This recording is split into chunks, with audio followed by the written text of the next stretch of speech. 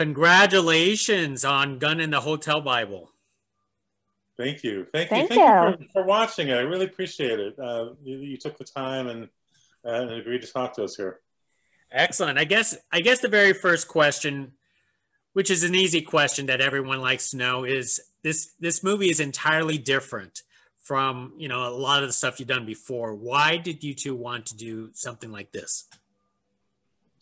Well, for me, like my entire career has been in family comedies and with lots of CG and like critters running around and bells and whistles and stuff. And so the opportunity to just completely strip down to nothing, two characters in a room, it's all about the words, it's all about the acting, was just, you know, an irresistible opportunity for me. And I was just really super grateful that Brad and Daniel and Alicia agreed to let me on for the ride.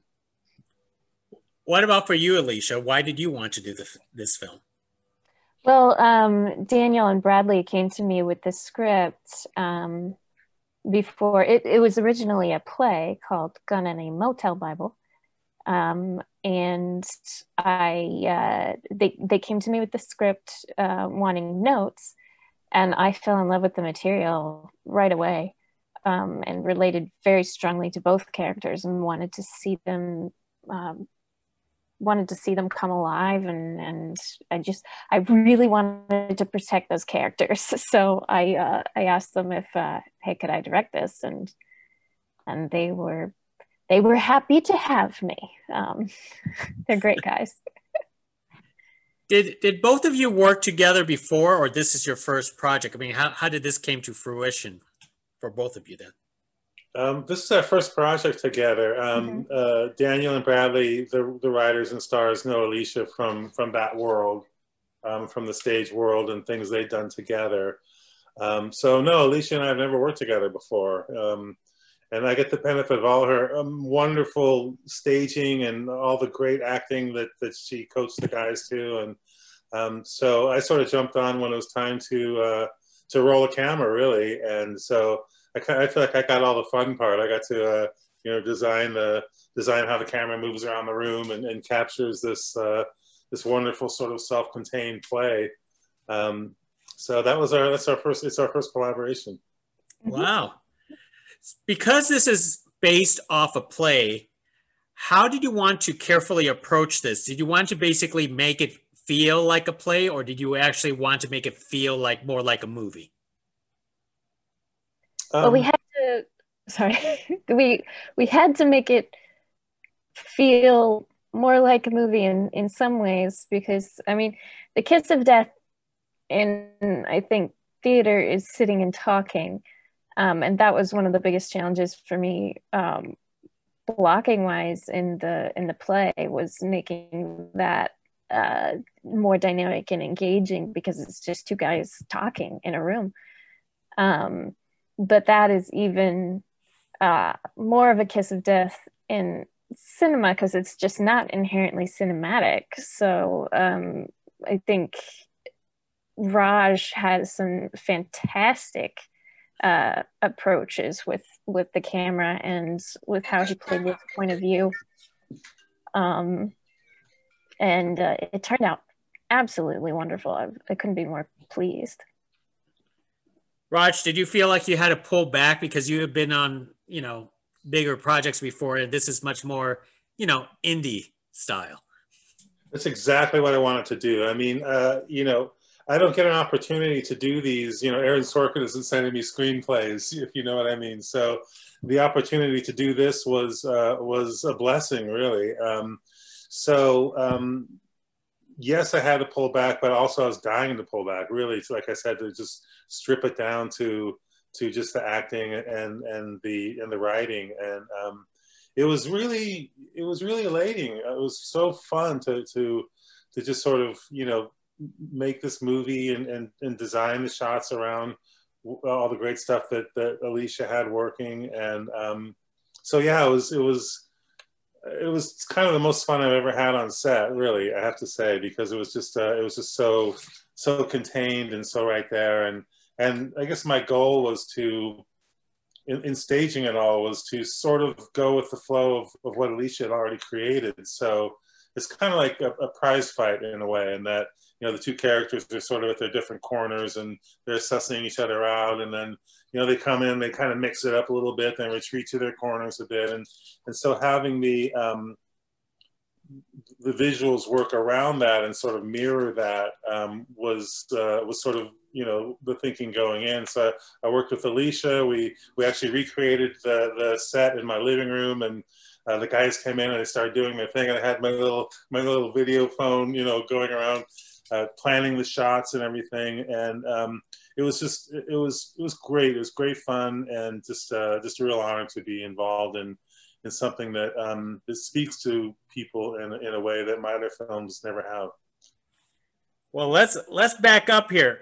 Raj, did you say this was filmed in your living room? Because I actually thought it was a stage somewhere.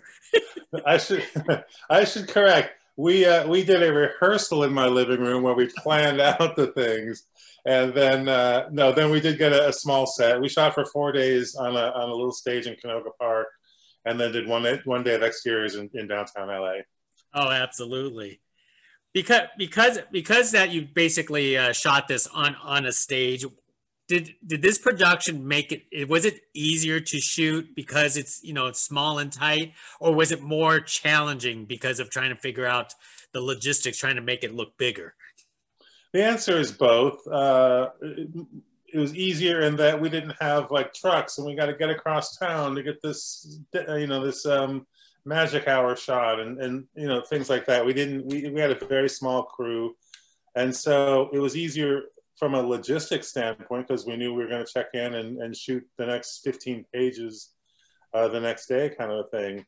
I guess it was harder in that, like, none of my old tricks, you know, were going to work, and so it was really about, as I said, just designing as fluid and elegant of a visual pattern and design around just capturing what Alicia had done, and just honestly trying to have the audience not be aware of the camera, just have the camera be a fly in the room kind of a thing, and not get in the way. So yeah, I tried to design it with, you know, sort of as many areas as I could with as few cuts as possible. There's some takes that are, you know, 5 minutes with no cut and things like that, and so that's not ever something I've had to do in the other movies I've done, and so it was a real pleasure and a bit of a challenge, but a real pleasure to do. Alicia, you worked with those guys before. How much coaching did you really have to coach them? Because it is their play, right? Yeah, it is, and they worked really hard and for a good long time on it, and poured an immense amount of passion into the material. But the great thing about those two is they have a strong trust for each other, and they gave me quite a bit of trust and respect when they brought me on board. It's not easy. I am a writer as well, and it's not easy handing your baby over to someone, but I'm really grateful that they trusted me with that. And yeah, Daniel described it this way. It was at times like coaching two playful Great Danes. They are just delightful to be around, these two guys. They're just a lot of fun, but they also have a tremendous amount of respect for their craft. And it was actually pretty easy, all said and done, because that atmosphere of trust was there, that we could experiment and play with things. We didn't have to, you know, go home carrying these big emotional burdens. It was just a beautiful creative environment. What notes do you give to a stage actor to be a film actor? Because I guess Raj mentioned before, like, don't stare at the cameras, right?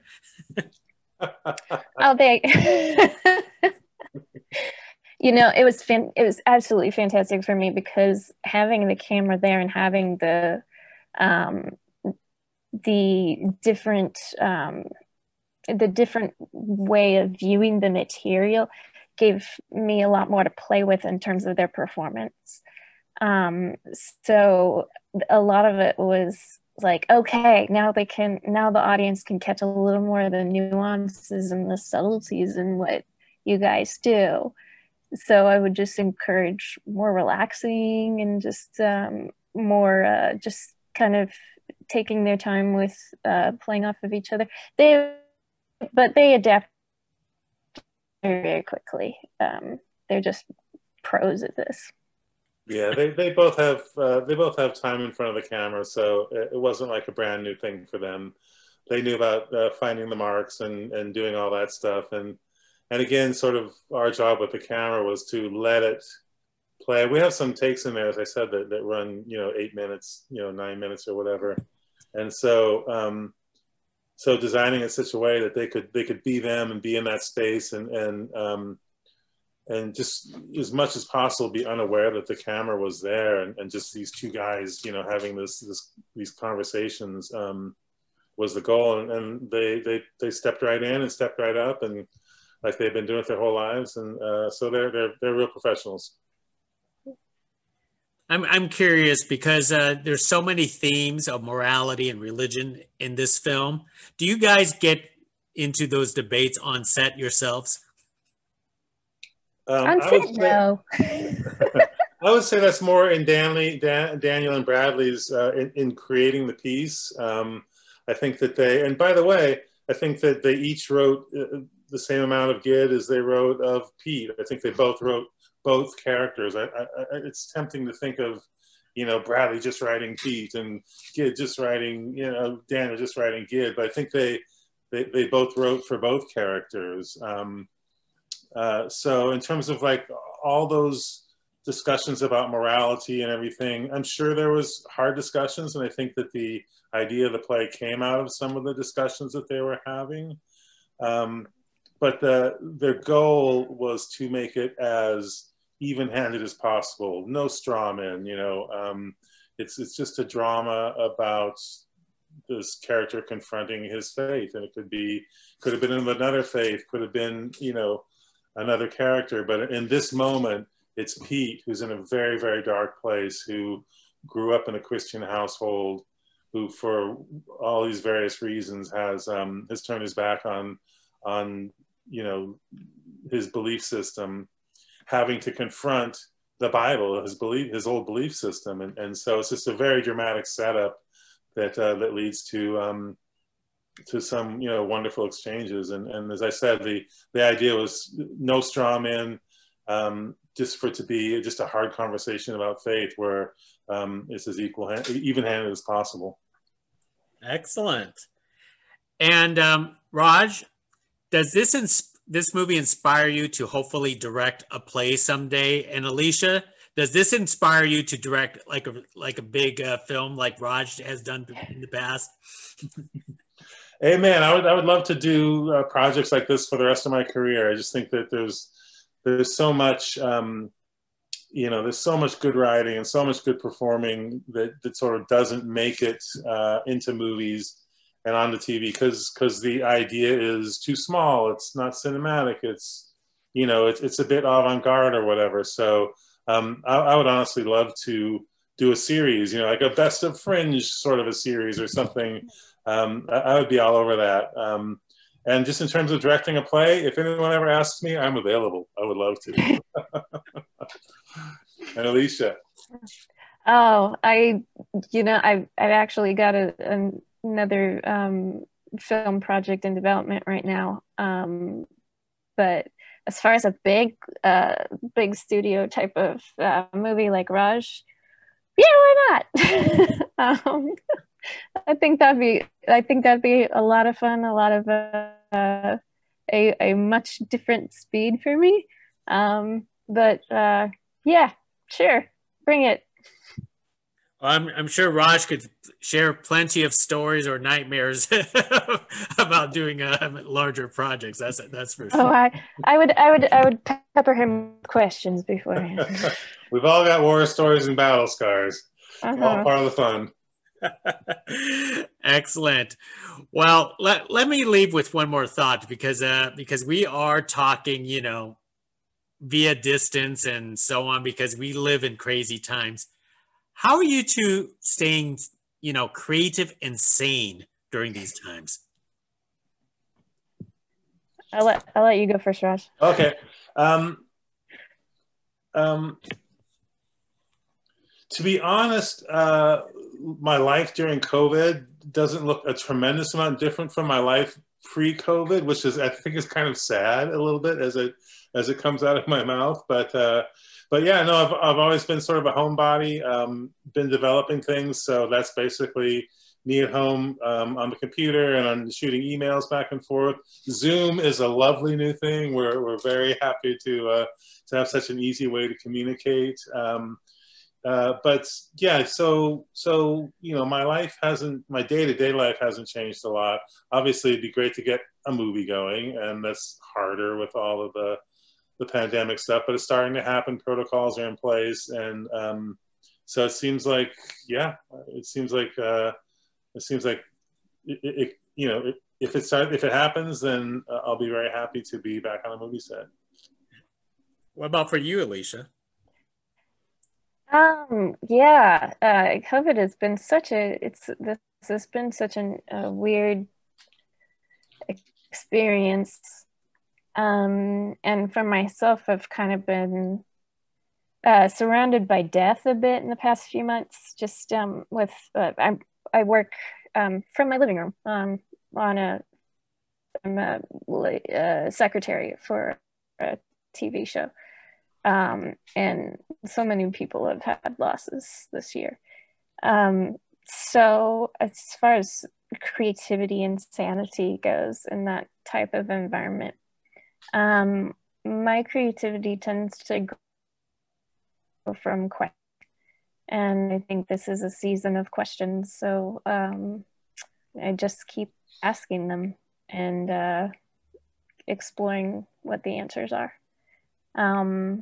But yeah, and I guess the sanity comes from having faith that there are answers, and that there is a bigger story out there, that you can have confidence in that. Excellent. And one last thing. I mean, you don't have to answer the question if you don't want to, but what ending did you hope that this film was going to have? Because it kind of left it very open for the audiences to interpret that way. But what would have been your perfect ending? I am not going to take that bait, sir. We made a very, very specific creative decision that it's left to the audience to decide what happens in those crucial final moments. And the fact that our little Gid character, does not know what happened, and yet he soldiers on, and he pulls himself together, and the next person that walks through the door, and he's up back to being himself, you know, ready to serve. So I think that's by design. So you know, we get this question a lot, obviously, and everyone has their own theories, and everyone pitches their theories, and I nod sagely and say that I'm glad that that's what you took away. And but it's really, I think it's more interesting and more of a conversation starter for people to come to their own conclusions, really. And obviously, Alicia's nodding her head because she's going to be mum on this. I completely agree.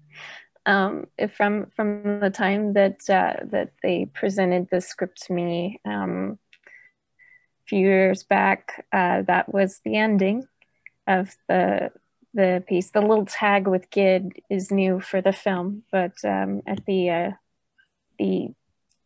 play version ends just the scene before that. But it was it's a very strong ending, I think, and it is exactly the ending that it needs. Yeah. What we found As after always. whether it was the play or every screening, is that you know, people would be clustered on the sidewalk or outside the theater, and no one's talking about where to go to dinner or whatever. It's like, you know, when Pete said that, what did you think? And you know, to your question, what happened at the end? I don't know. What do you think? What happened? So one of our great wishes for this movie is that it's a conversation starter. That through Pete's character, that audiences are suddenly allowed to ask someone they've known maybe 20 years a question that may have been a little bit weird, a little bit taboo, a little bit, you know, when would that ever come up by the water cooler? But here you have these characters talking about this, and it actually happens. Like after the screening, people are asking each other questions about scripture and about morality and things that people just, you can't normally bring up. So this film as a vessel to you know, greenlight people to do that, I think is one of its great strengths, and I really hope that I really do hope that continues. I do agree. It is a great conversation starter, and it actually makes people who watch this will probably definitely talk about it. But thank you for not answering that question. Thank you. Well, Gab, what do you think? What do you think happened when at the very end? What would I think? Yeah, I was trying not to give it away, but what do you think? Oh, I don't know. He probably shot the ceiling and ran away for all I know. There you go. Then that's the right answer. You know, as far as I'm concerned, you know, there's 100 different possibilities that could have happened, and it could have been just a car backfire outside the hotel for all we know. That's true. Well, then that's as good an answer as any. So, yeah. Well, once again, congratulations to the both of you for this film. It is a terrific, nice film, and I think people will actually talk about it after they view it. So hopefully we get to do this again. I appreciate you giving us a platform to talk about it, and for the nice things you said about the film, and thank you for what you do. Hey, thank you. Next time. Bye now. Bye. Thanks.